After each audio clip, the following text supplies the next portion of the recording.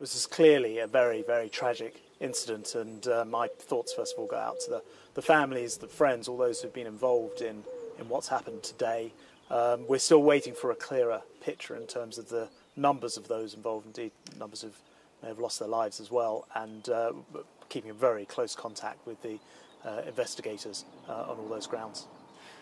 The Accident Investigation Board are on their way to the scene of Stonehaven from Farnborough, flying up there now. We'll find out more from them. Obviously there has been some very extreme weather and concerns about landslips. One of the things I've done today is convened emergency meetings in order to ensure that we look into that specifically along the line in other locations, just to make certain, whilst leaving the Rail Accident Investigation Board to do their job in the site itself.